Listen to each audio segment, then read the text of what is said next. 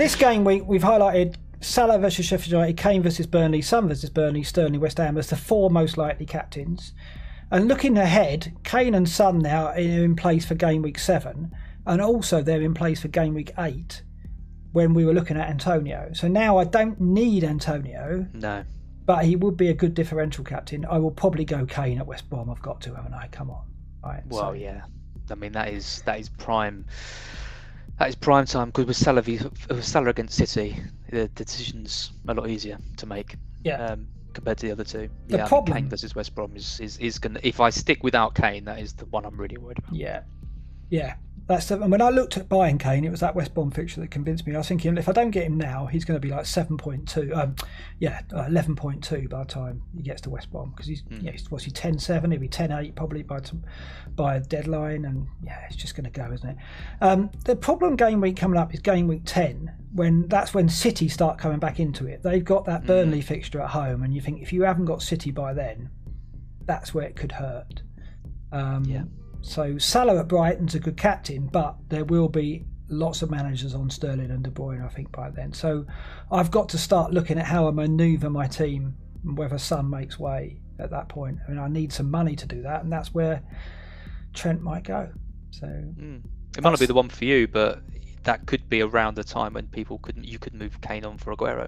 Yeah, maybe. I just don't ever. I know you're against it, but it could be. It could be something to consider. I just don't ever see me doing that, but maybe. Captain data. So looking at this, I've sorted it by minutes per expected goal involvement, non-penalty, and Mane is top. Every time we look at stats, Mane stands out. Yep. And yet we don't consider him because he doesn't take penalties. Are we making a mistake? Yeah. And his price. I mean, he's what he's the second most expensive player in the game, right? Well, no, there's Aubameyang. He's probably second or third. So you've got Salah and then Aubameyang. He's cheaper than Salah, though. Right. So. Yeah, but just not by enough. I just think if you're picking, still at this point, if you're picking one player for any match out of those two, you're always going to pick Salah. And I know the stats don't always show that, but I just wouldn't pick Mane over Salah. So minutes per expected goal involvement, non-penalty. Mane's on 94.9, Calvert-Lewin 100.7, Kane at 122.7, and Salah. Look at Salah, 272 minutes per expected goal involvement. That's not a penalty.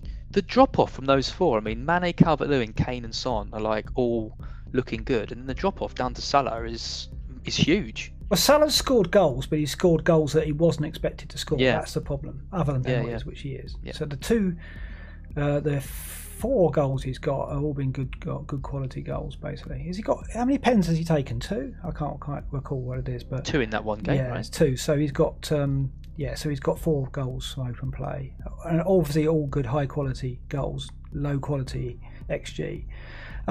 Minutes per shot's interesting. Minutes per shot, Salah and Kane dominate. Salah's had a shot every 18 minutes and Kane's beaten at 17.8 at the moment.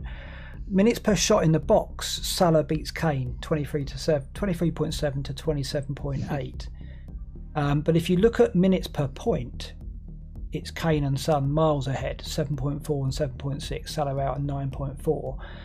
So it's close, isn't it? Looking at the defensive data, Burnley's defence fares well. Minutes per XG, 83.2, which is second to Chelsea on 81.5 in our little sample here. So the Burnley defence looks tighter than Sheffield United's. But, don't know. Ben Mee's back, apparently.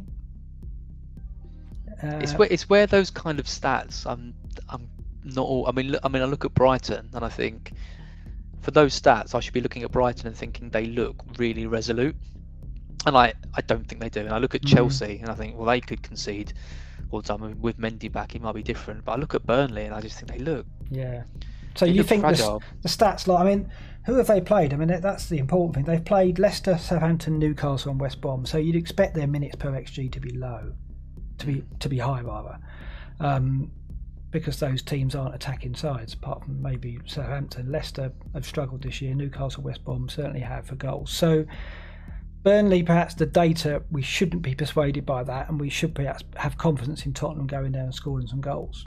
I just can't shake what Joe said a few weeks ago on the Scoutcast, where he said he looks at Burnley, and he sees them like he did Bournemouth last season, where they just look a bit out of ideas, like they just look a bit kind of labouring towards the end. They're just kind of gonna not pick up enough points and just go down without too much of a fight. And I could be completely wrong about that, but that just kind of is what I think. I just don't think they've got enough in the tank to get through this season. And I think the only way they're going to stay up is if teams around them just do a lot worse. And I think when they're coming into a team like Spurs with the form they've got, it's not a good time. The one stat I pick out here, though, is Sheffield United have conceded a big chance every 59 minutes, whereas Burnley have conceded one every 75. So although Burnley have had poorer opposition than Sheffield United with a big chance every 59 minutes suggests that Liverpool look at it and think, we're going to be vulnerable at set pieces. We've got to get 3 goals. We can't. 2 won't be enough because they'll expect Sheffield United to get one. So suddenly you're looking at a Liverpool attack now that has to go all guns blazing, don't they? And that's the thing that has me on Salah, I think. And Savert, we got his captaincy. Savert is the guy. Savert is the guy who got the most points from captains last season. He has gone. He's now, bearing in mind, he's got Son and he's got Kane because he wildcarded and he got those guys in. So he's got Kane and Salah. He is going Salah. Yeah. So there you go. There you go. Doesn't surprise me. I think Salah is the pick, to be fair.